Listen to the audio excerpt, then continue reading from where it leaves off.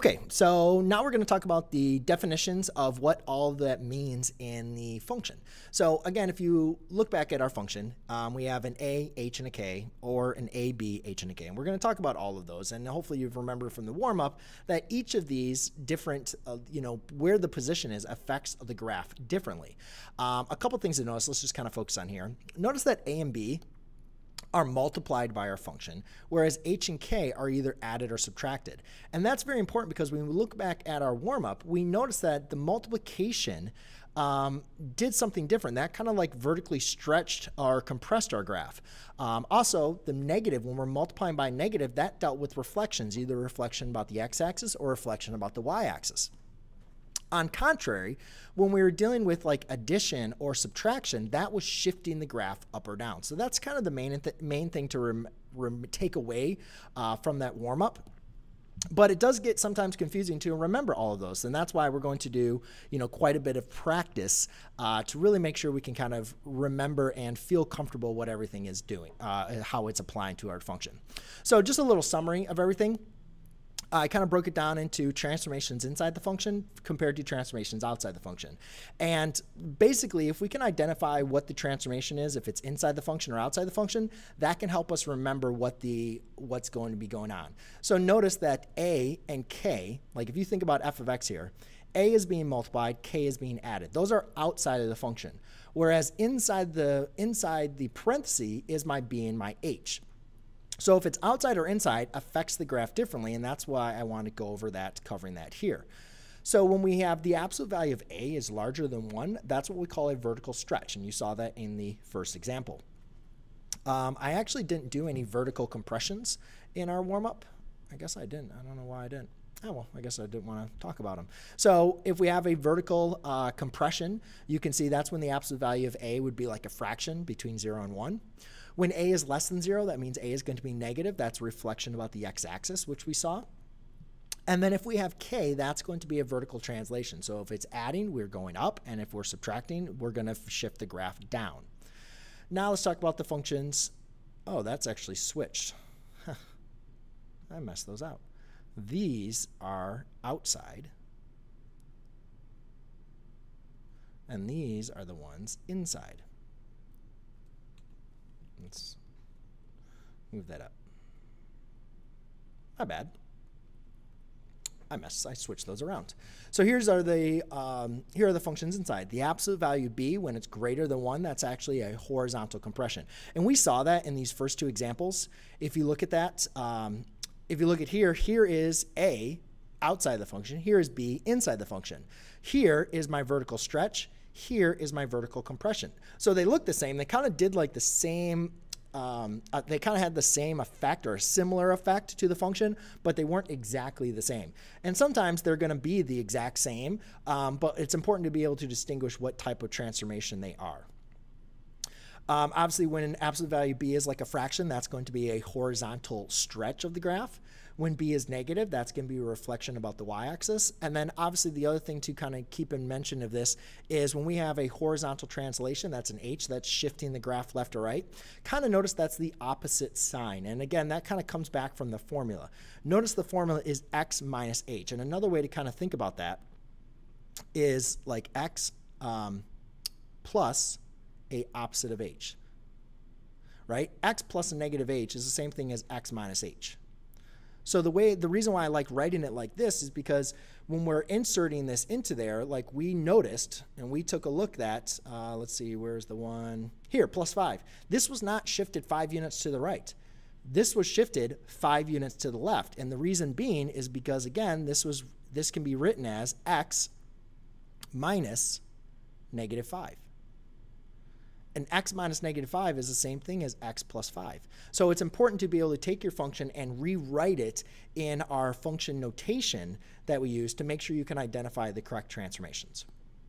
All right, so basically, I think I did 3, 6, 9, 12. I make 12 basic functions that you should know. And I tell my students that when we're going through this curriculum, it is very important that you know these graphs. And not only know these graphs, but know some of the characteristics of them so you can quickly graph them, that you do not have to rely on graphing technology at all. And what I'm going to do in this case is I'm actually going to also define the domain and range rather quickly, just so we can make sure that we have those and we can, kind of see that. Actually, you know what? I'm just going to like say it out loud because I'm not going to write it down just for time purposes. I think we already talked about domain and range, so let's just kind of talk about the characteristics of each one. I am leaving out the step function as well as logistics functions just because we don't cover it. It doesn't come across much in the curriculum, so therefore that's why I'm focusing on these 12 graphs. And now that I've presented these 12 graphs, they're all fair game for any other point in the lesson. So here we have the identity function, which is like your linear graph. Notice that this graph is always going to be increasing. The domain is all real numbers, and the range is all real numbers. And also it is an odd function. It's symmetrical about the origin. Here's the absolute value function. You can see it's decreasing and then increasing. The domain is all real numbers. The range is from 0 to infinity, where 0 is included. It is also an even function because it is symmetrical about the y-axis, and it is bounded below. This one is not bounded. The quadratic function here, and this has a absolute minimum at 0, 0. Here's the quadratic function. Again, you can see it's decreasing from negative infinity to 0, and then increasing from 0 to infinity. It has an absolute minimum at 0, 0. It is bounded below. It is also an even function because it is symmetrical about the y-axis. Cubic function. The cubic function you can see is always increasing from negative infinity. Oh, I forgot to talk about the domain and range. Domain and range is the same thing as this. The domain is negative infinity to infinity, and the range is from 0 to infinity, where 0 is included. Cubic function. This function is always increasing. You can see there is no maximum or minimum. The function is odd. It's symmetrical about the origin. The domain is all real numbers, and the range is all real numbers, and it is unbounded. The square root function. You can see the square root function is always increasing.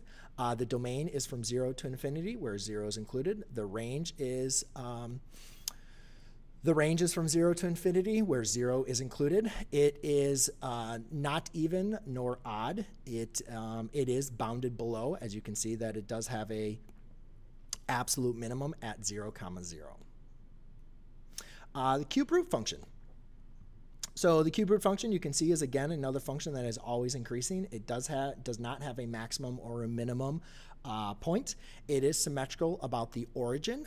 And the domain is the set of all real numbers, and the range, even though it looks like it's approaching these asymptotes, you can actually, it is just further increasing very slowly though.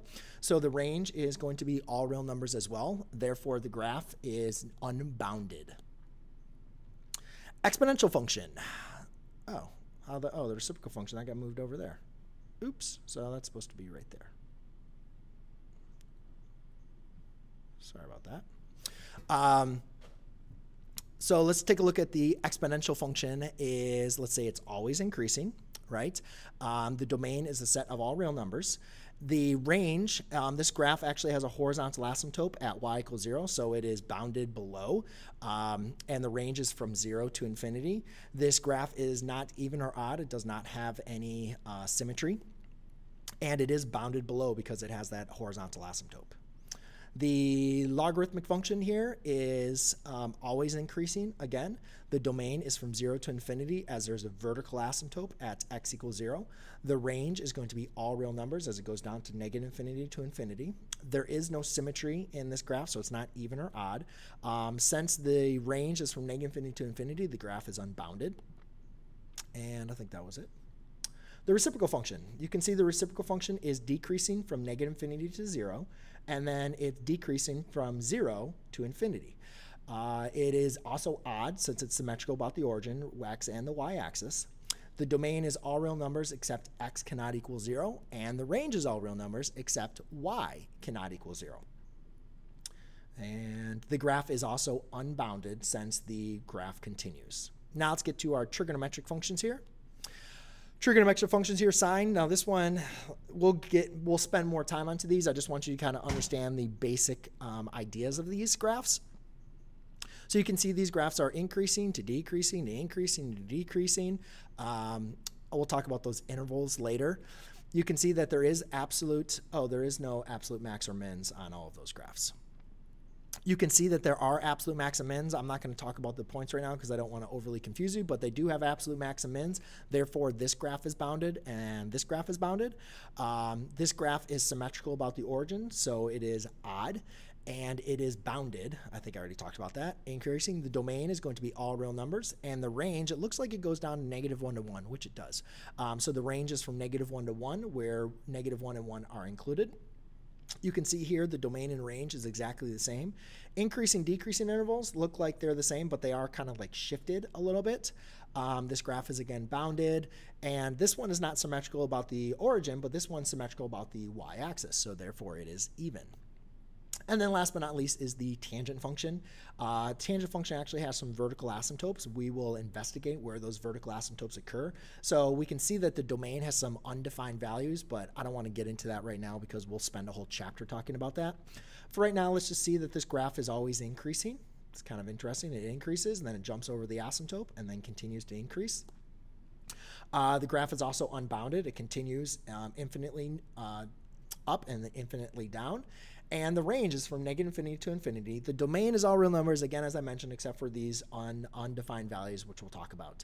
So, and then also this graph does have symmetry, which is across the origin, so therefore it is odd. So now what we're going to do is we'll go ahead and get into example number 1.